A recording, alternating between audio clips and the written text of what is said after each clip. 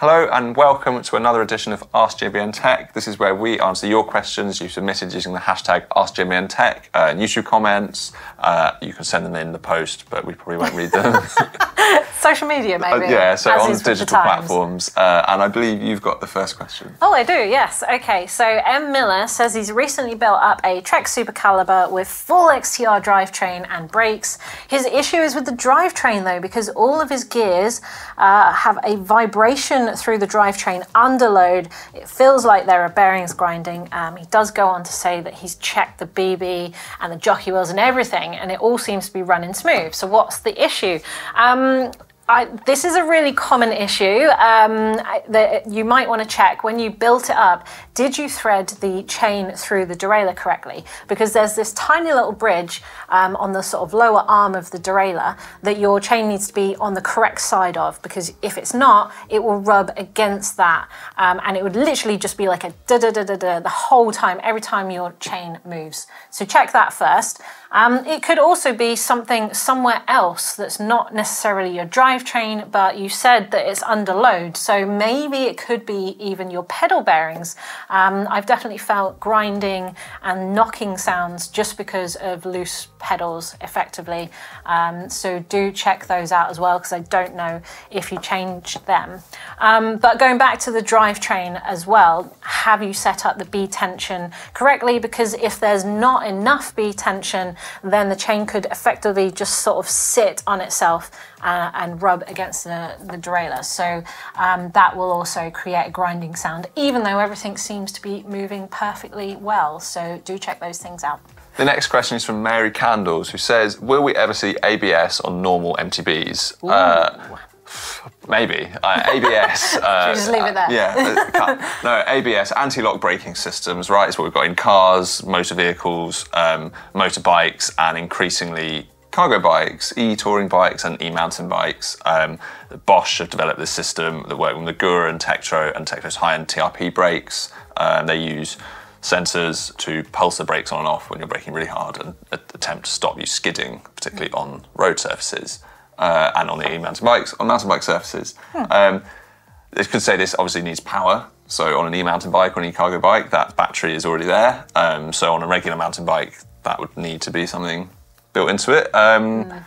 And all of that system adds a little bit more mass to the bike. So on an e-mountain bike, it's maybe a smaller portion than we'd see on a regular mountain bike. So maybe we'll see them coming across if they do slim down and get lighter. Yeah, there's pros and cons, isn't there? Because I guess it is going to give you more control, but it might take away from the purity of the experience. Or your riding style, you might want to initiate skids in corners. And you've got to think that EMTBs are quite different beasts to mountain bikes. So do we need it when our bikes aren't as heavy is another question. So I guess the short answer is yes, probably, but probably not everyone will have it. Because people would have said the same thing about disc brakes, right, 20 years ago, when maybe they were in their infancy of the technology. And we say, oh, we don't need those. Cantilever brakes are absolutely fine. And now we don't think that's the case. They were never fine. Because disc brakes have developed so much. So, yeah, there's a few things to iron out, but don't shoot me if they never appear, because I think they probably will. Okay, my next question from Bill Duras, who says, my Specialized Levo came with mixed wheel setup, 27.5 in the rear. If I change the rear wheel to 29-inch, should I also change the chainring from a 32 to a 30 tooth to keep the overall gearing about the same? Good question, and not many people think about this, because that rear wheel is effectively another cog in the drivetrain. So if you increase the wheel, then you increase the distance, well, the circumference has now increased, so you cover the distance that you cover with that wheel also increases. So it will feel harder with every one pedal revolution. You're covering more distance, so it does feel harder. So by coming down from a 32 to a 30, you're effectively countering that difference, and it should feel on par with your 27.5. However, if you're going to change it anyway, why not try it out with the existing 32 tooth? You're going to get a new feel with this bigger wheel. You're going to be rolling over stuff, carrying more momentum. You might actually want a bigger gear to start pedaling with that momentum rather than with the 27.5. I certainly feel like I'm accelerating a lot more with a 27.5, so I do like a lower gear with that anyway. So long answer short, try it out. Yeah. And if you don't like it, you can always drop to a 30 afterwards. Next question is from FE, and their Forks Travel's completely sucked up since they added a token. They've tried to add their regular pressure, but all I can get is around 50% of the full travel. When I add 20 to 30 psi more, so quite a lot, I get the full travel, but when I remove the 20 psi again, I lose it.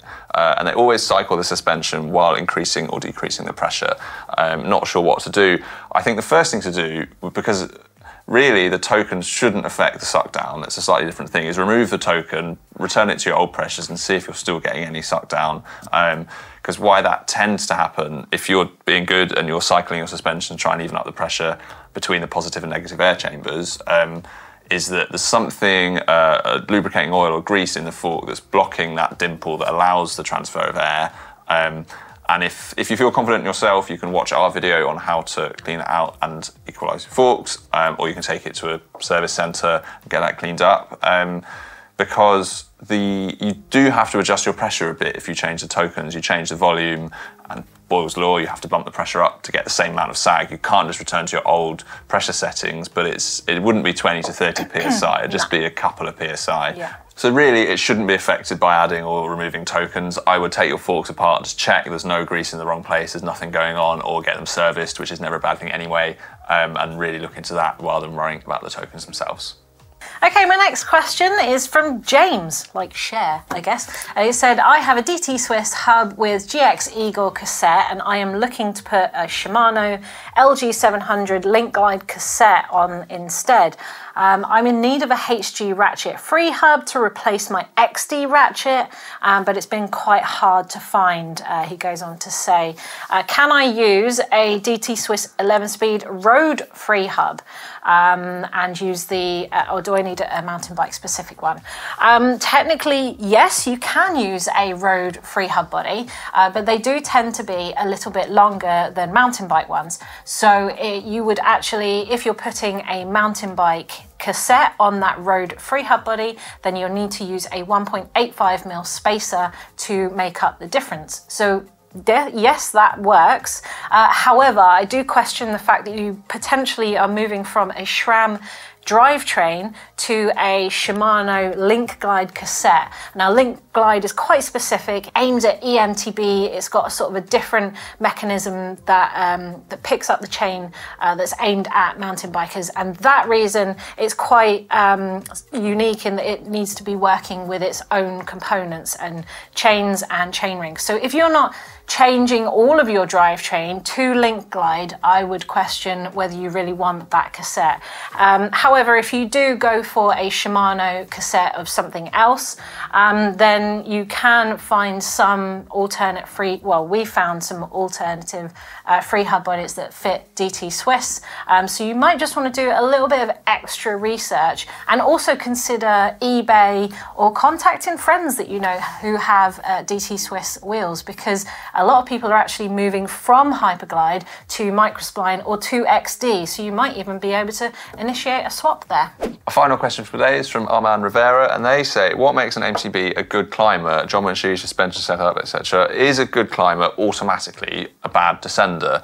I think within specific genres of mountain bike, no. You know, like a well set up bike is going to maybe climb and descend better than a poorly set up bike. It's really when you get to the extreme ends of the kind of travel and geometry, like a downhill bike, it's built for one purpose, and that's not climbing. Where there's a good climbing XC bike compared to other XC bikes, that doesn't mean that it will automatically be a bad descending XC bike compared to other XC bikes. If you sort of narrow it down, good bikes, bad bikes are bad bikes. But the good climbing geometry specifically, we tend to think about a steeper seat angle, get you over that bottom bracket and sort of not falling behind the bike, a slightly lower front end, maybe not a super low bottom bracket because you want that pedal clearance, and then maybe a slightly longer reach, and good climbing suspension. You want to be supportive under power, not have lots of pedal bob, so maybe a damp mid-stroke as well. You want good small bump grip, so you're not spinning out. And the thing is, those are good all-round attributes anyway, and it kind of leads into this thing that usually what we see with bikes that climb really well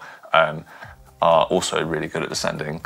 And the only real thing is with lockouts, you add a lot of high-speed compression. It's like the strongest form of compression damping. It doesn't get blown off, and that gives you that really supportive stroke that then will be a little bit too harsh and maybe not the best at descending. But apart from that, it's just good bikes are good bikes. Yeah, so I guess the short answer is you can have great climbing bikes that are terrible descenders, but you can also have great descending bikes that are brilliant climbers. I've definitely got an enduro bike at the moment that is so good at climbing because of that seat angle and whatnot. But anyway, that's all we've got time for today. If you've got any burning questions after hearing all of this, then do leave hashtag Ask GMBN Tech with your question down in the comments below so we can find it and answer it on a show like this. But thank you for watching for now, and we'll see you soon.